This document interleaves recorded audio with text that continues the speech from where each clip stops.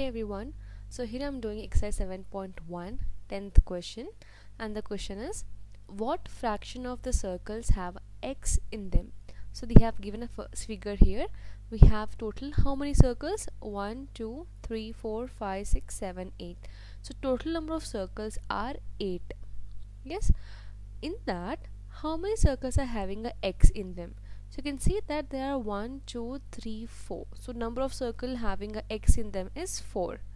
Now we have to find out the fraction of the circles in where the x is present. So the required fraction will be nothing but out of 8 circles, total number of circles are 8.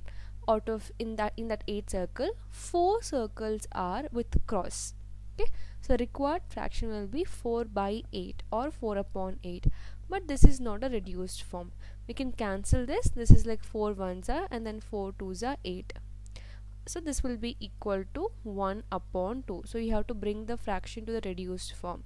So 1 by 2 or 1 upon 2 will be the required fraction. So I hope it's clear. It was a very simple problem. So in case you have any question or doubt, you can drop a comment below. Thank you so much for watching.